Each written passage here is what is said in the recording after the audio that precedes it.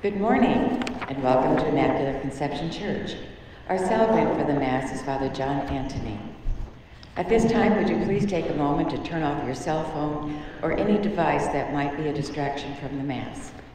There'll be a second collection this afternoon for the IC Church. Thank you.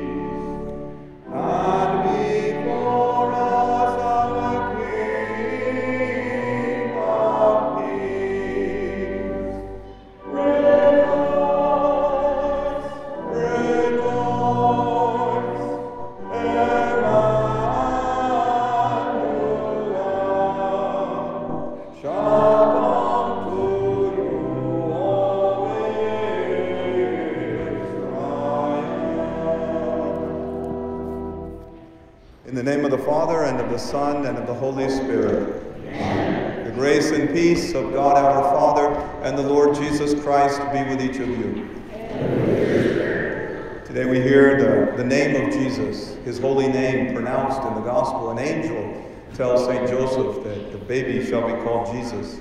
And that's foretold 600 years earlier by Isaiah the prophet, that this child would be called Emmanuel, God with us.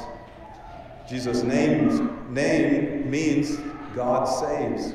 We ask him to fulfill the meaning of that name by saving us as we call to mind our sins. I confess to Almighty God and to you, my brothers and sisters, that I have greatly sinned in my thoughts and in my words, in what I have done and in what I have failed to do. Through my fault, through my most grievous fault. Therefore I ask, Blessed Mary, ever Virgin, all the angels and saints, and you, my brothers and sisters, to pray for me to the Lord our God. May Almighty God have mercy on us, forgive us our sins, and bring us to everlasting life. Amen.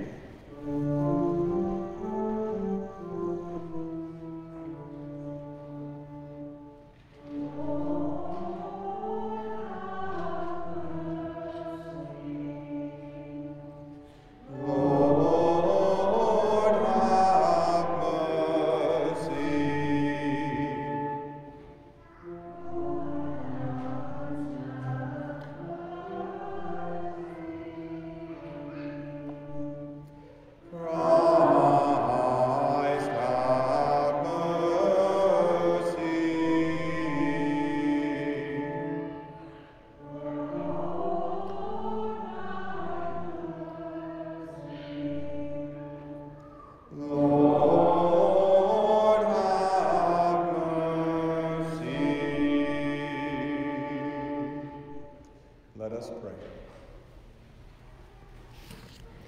Pour forth, we beseech you, O Lord, your grace into our hearts, that we, to whom the incarnation of Christ your Son was made known by the message of an angel, may by his passion and cross be brought to the glory of his resurrection, who lives and reigns with you in the unity of the Holy Spirit, God, forever and ever.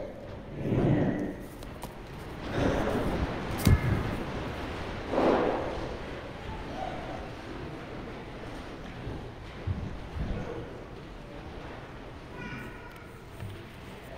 The first reading is a reading from the book of the prophet Isaiah.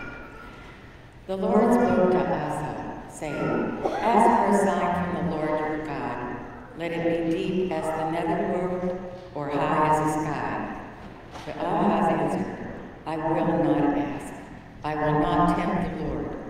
Then Isaiah said, listen, O house of David, is it not enough for you two weary people?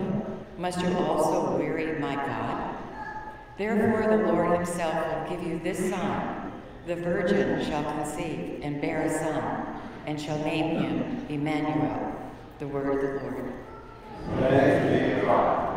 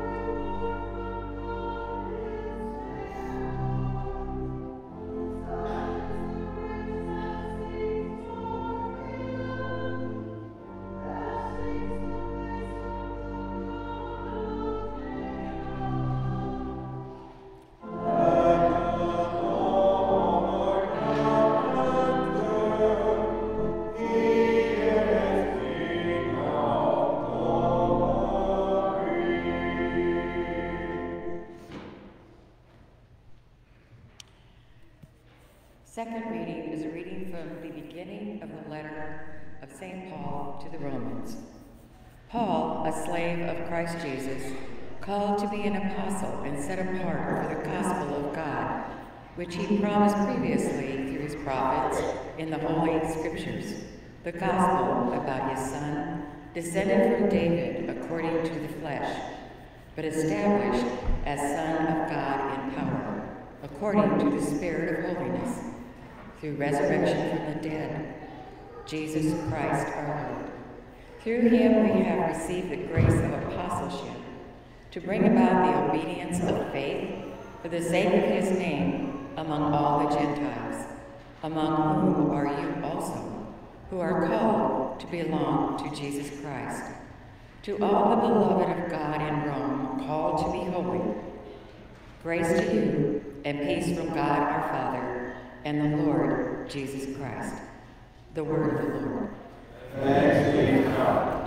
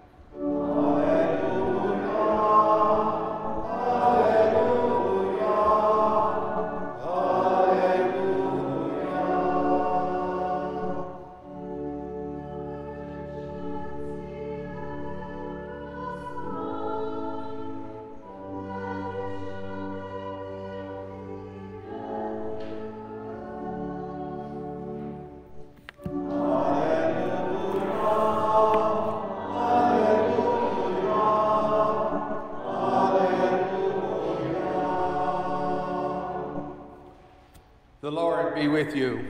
And with your spirit. A reading from the Holy Gospel according to Matthew. Glory to you, Lord. This is how the birth of Jesus came about. When his mother Mary was betrothed to Joseph, before they lived together, she was found with child through the Holy Spirit.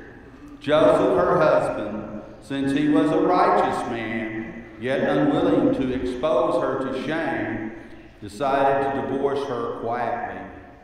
Such was his intention when, behold, the angel of the Lord appeared to him in a dream and said, Joseph, son of David, do not be afraid to take Mary your wife into your home. For it is through the Holy Spirit that this child has been conceived in her.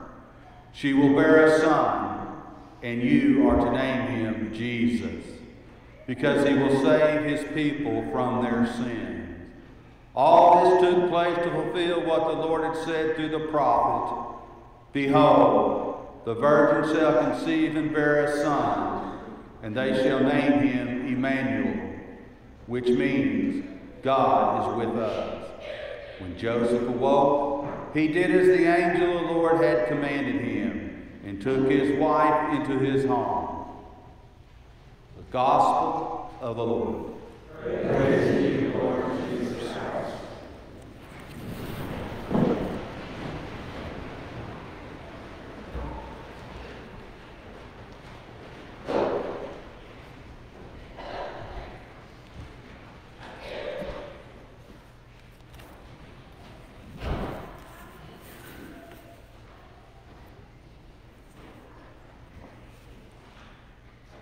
Well, you will never guess what I did this weekend. Do you give up? I adopted a dog this past weekend. Yes, I am now a dog dad. I guess I miss having Father Daniel's dog, Lola, around to go on walks with and to watch movies with. And now I will even have someone I can practice preaching my homilies to before I deliver them on Sunday. If my dog falls asleep, then I know my homily needs more work. Now, one of the most important things a dog dad has to do is give his dog a great name. Now, when I got the dog from the rescue, they said that his name was Presley. But I'm not a big Elvis Presley fan, so I would like to change the name and give him a new name. And I would like a little help from you, our parishioners. I have made a list of 9 possible names, and I put them on sheets of paper in the entrance of the church. You're welcome to take one and check one of those.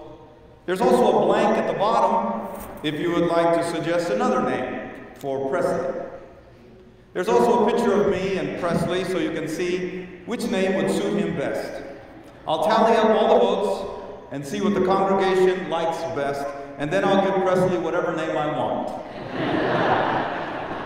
Because after all, the Catholic Church is not a democracy. But I'd still like your input. It'll be fun.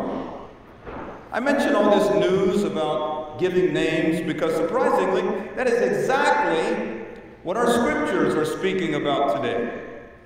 For example, in the first reading from the prophet Isaiah, Isaiah tells King Ahaz, "The virgin shall conceive and bear a son and shall name him Emmanuel." And 600 years later, we would learn what that virgin's name was, namely Mary. And we all know the name Emmanuel means God is with us. He has not abandoned us. And then in the gospel today, an angel appears to St. Joseph in a dream and tells him some news about giving a name. He says, "Do not be afraid to take Mary, your wife, into your home. She will bear a son, and you are to name him Jesus, because he will save his people from their sins." Now, unfortunately, an angel did not appear to me in a dream and tell me what name to give Presley. And so I need your help in our little parish poll. In a sense, you will be my angel. Now, you also should know that Presley is a mix. It's a mutt. He's half Labrador Retriever and the other half a Pit Bull. So that means he'll be very loving, but also very strong and athletic. Now, names are not negligible or unimportant.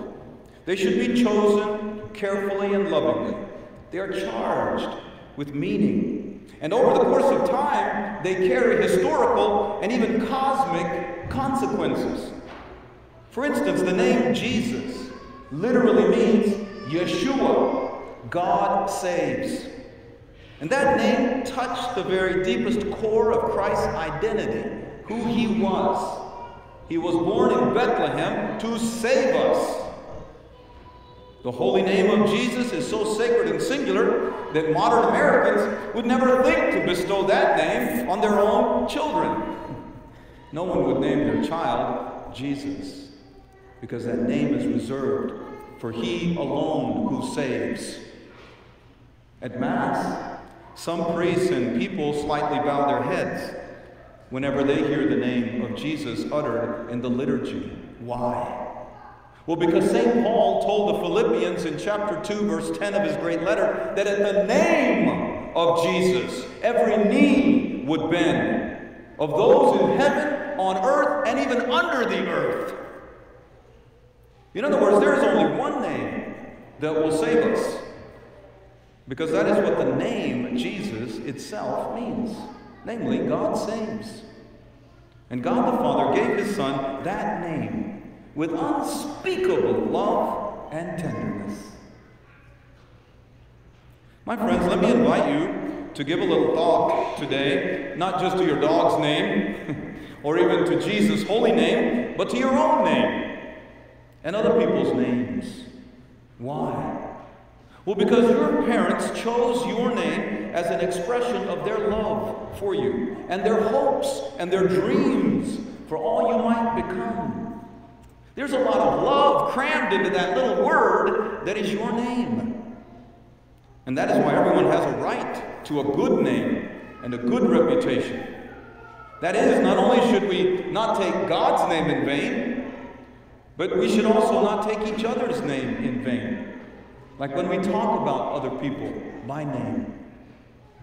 Names should be treated with utmost respect and even reverence.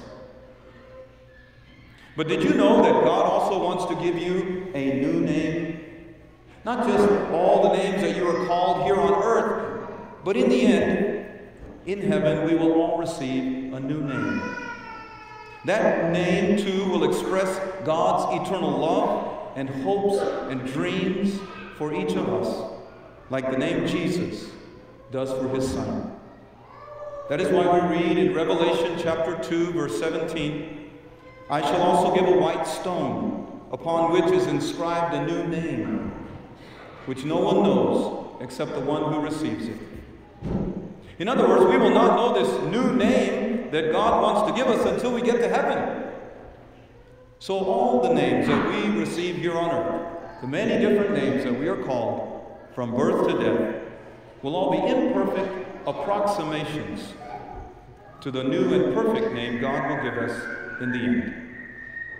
In other words, we really don't know ourselves yet, because we don't yet know our true name.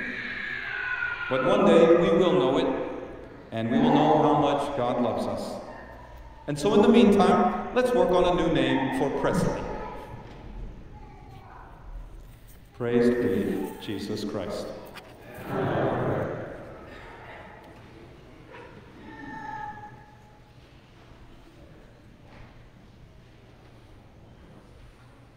I can ask Becky and those who are in the RCI program to come forward.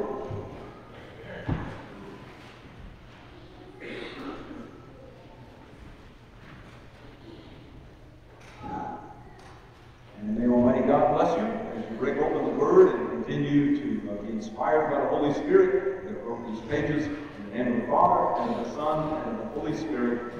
Amen.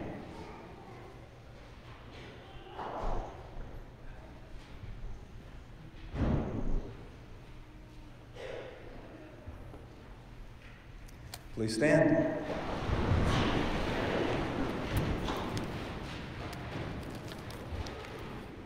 One of the names that we carry along in this earthly journey is Christian. And that means we all have a singular faith. And now we profess that faith together as Christians as we say, I believe in one God, the Father Almighty, maker of heaven and earth, of all things visible and invisible. I believe in one Lord, Jesus Christ, the only begotten Son of God, born of the Father before all ages, God from God, light from light, true God from true God, begotten, not made, consubstantial with the Father. Through him all things were made. For us men and for our salvation he came down from heaven, and by the Holy Spirit was incarnate of the Virgin Mary and became man. For our sake he was crucified under Pontius Pilate. He suffered death and was buried, and rose again on the third day in accordance with the Scriptures. He ascended into heaven, and is seated at the right hand of the Father. He will come again in glory to judge the living and the dead, and his kingdom will have no end. I believe in the Holy Spirit, the Lord, the giver of life, who proceeds from the Father and the Son, who with the Father and the Son is adored and glorified, who has spoken through the prophets. I believe in one holy, Catholic, and Apostolic Church. I confess one baptism for the forgiveness of sins, and I look forward to the resurrection of the dead and the life of the world to come. Amen. God's gifts to us are unbounded. With confidence, we speak our needs and those of the world, adding the silent prayers of our hearts. For all who lead the church, for humility in authority and perseverance in prayer, we pray to the Lord. Lord, hear our prayer. For this community of believers and witnesses, for strong faith, lively hope, and deepening love, we pray to the Lord.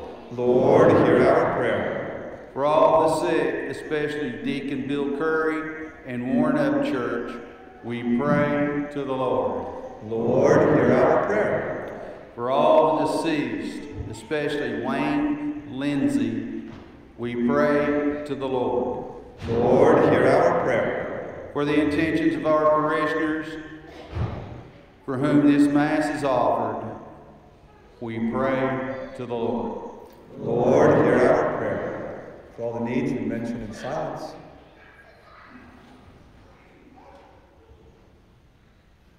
We continue to pray for peace in Ukraine, other areas afflicted by war. Pray for all the families that may be traveling during the holidays, that the angels keep them safe. For all family reunions, that they be peaceful and joyful. We pray to the Lord. Lord, hear our prayer. Father God, we look forward to the coming of your Son, and we venerate his ever-Virgin Mother. We ask this through the same Jesus Christ, our Lord, who lives and reigns forever and ever. Amen. Please be seated. Just a reminder that there is a second collection today that we'll take up after communion. It's to support our elementary school. Thanks so much.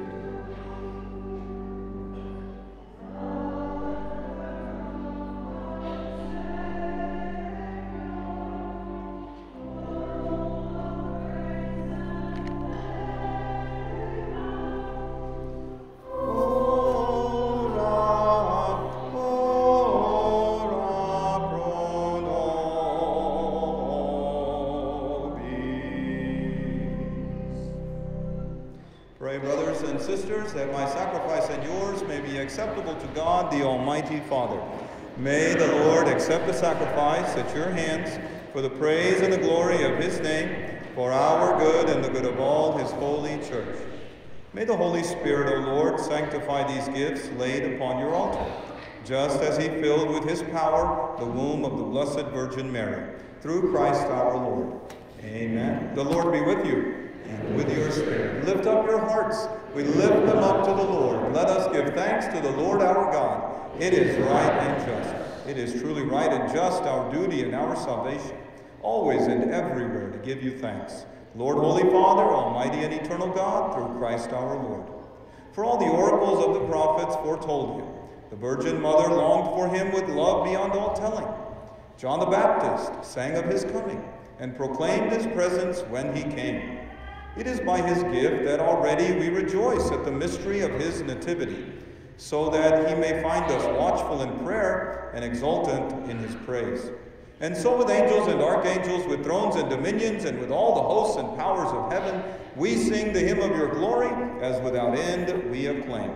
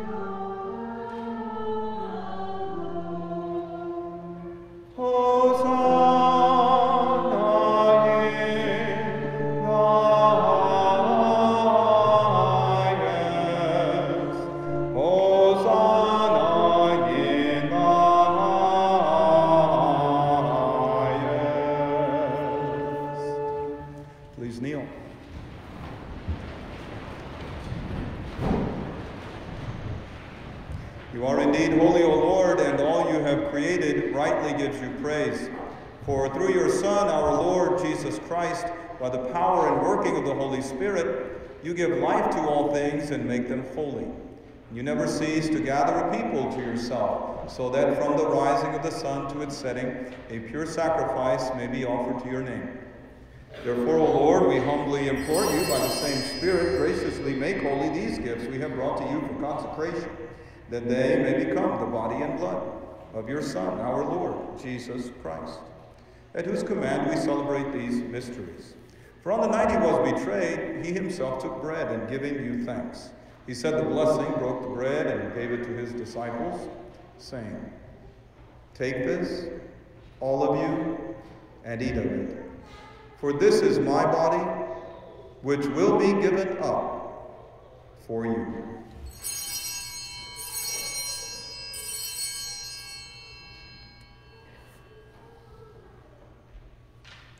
In a similar way, when supper was ended, he took the chalice, and giving you thanks, he said the blessing and gave the chalice to his disciples, saying, "Take this, all of you, and drink from it, for this is the chalice of my blood, the blood of the new and eternal covenant, which will be poured out for you and for many, for the forgiveness of sins.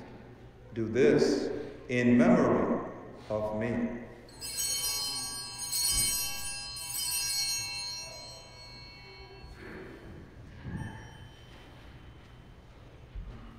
The mystery of faith.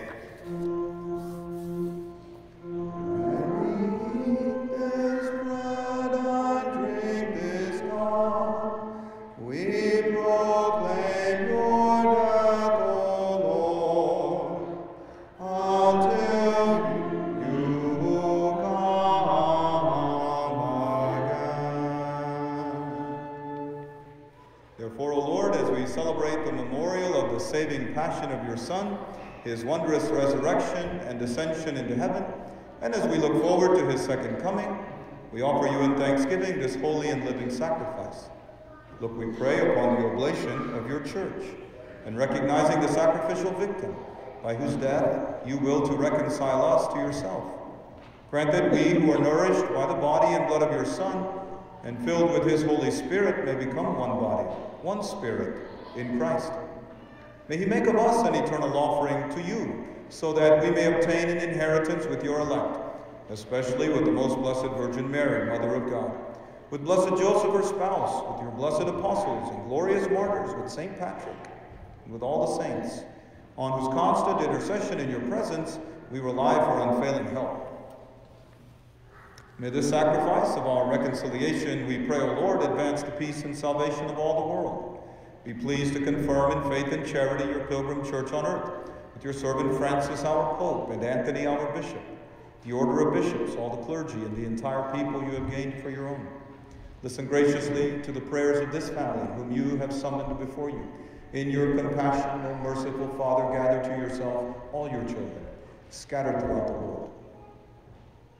To our departed brothers and sisters, and to all who are pleasing to you at their passing from this life, give kind admittance to your kingdom.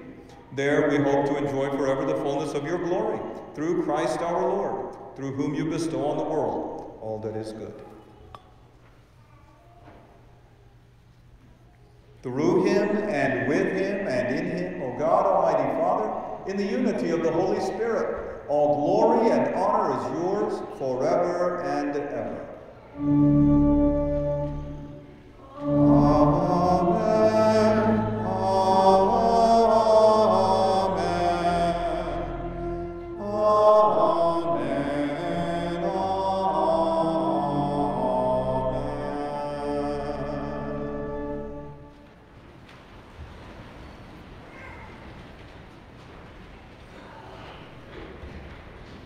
the Lord's Prayer we say, hallowed be thy name.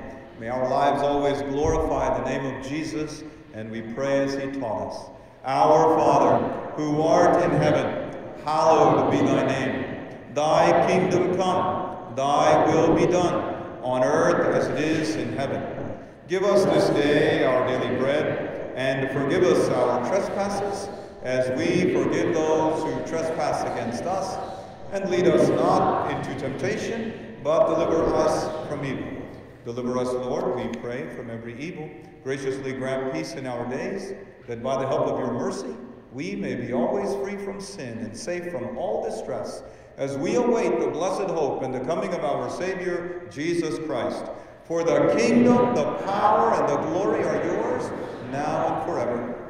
Lord Jesus Christ, who said to your apostles, peace I leave you, my peace I give you.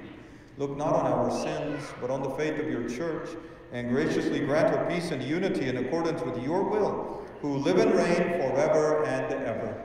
Amen. The peace of the Lord be with you always. We now offer each other a sign of Christ's peace.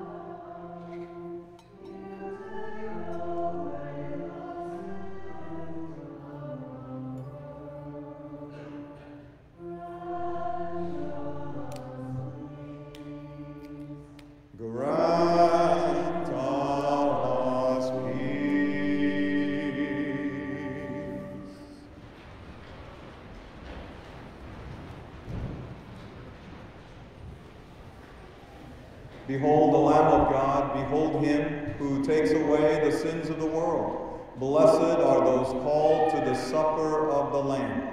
Lord, I am not worthy that you should enter under my roof, but only say the word, and my soul shall be healed.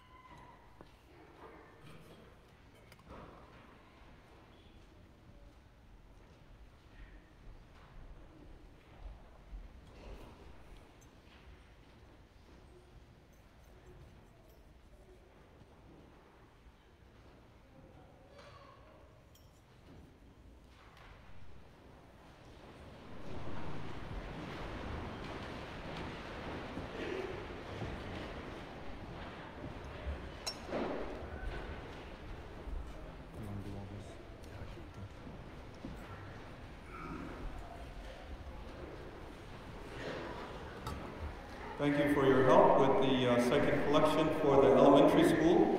Certainly appreciate that. Just a few announcements before we conclude this morning. As we mentioned the last couple of weekends, we're preparing to decorate the altar area with beautiful red poinsettias. I think this year that will really kind of stand out and pop because of the blue carpet that we now have. And so if you'd like to help us with that, we invite you to purchase a poinsettia, maybe in memory of someone who has passed or in honor of someone. And we'll list all those people's names in the Christmas bulletins so we can acknowledge them. So please stop by the church office, and if you'd like to help, we'll make a donation for a poinsettia. The last day to turn in a donation, though, will be December 19th. So just in, let's see, Monday, Tuesday. So please do that by Tuesday, because you need to have time to get all the names in the bulletin. And you might remember last weekend I spoke about the bishop's letter in which he referred to his response to what we have all been talking about in the diocese, the 11 areas of concern and questions and ideas. But at any rate, those were sent out to those of you who received the e-newsletter from the church, but in case you don't, there are still some copies of this. It's in English on one side and Spanish on the other, and I think there's still some in the entrances of the church. You're welcome to take one. Really would encourage you to take it and read it, because this is what Pope Francis is asking us to do, and what Bishop Taylor is working hard to do. They're seeing something, the movement of the Holy Spirit in the church, and so we should be conscious and aware of what's happening with that, and be informed as Catholics in terms of what's happening in our church.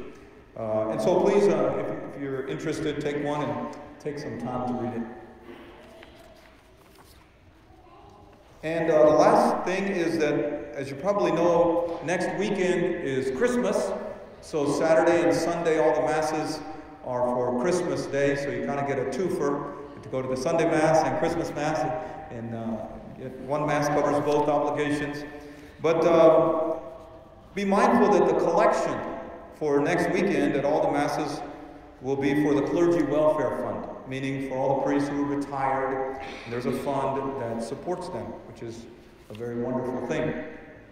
This fund provides a retirement and health care benefits to retired and infirm priests around our diocese. I hope to be one of those one day, and so be generous, okay? That fund will come back to support me one day. But also be mindful that that is the weekend. And every weekend we obviously depend on people's donations to make the church work. And so be aware of that. And maybe if you want to make a donation, make it during the week, because the Sunday collections should really go to the retired clergy. That's always the case every Christmas. So both good things to support. Thanks. Please stand.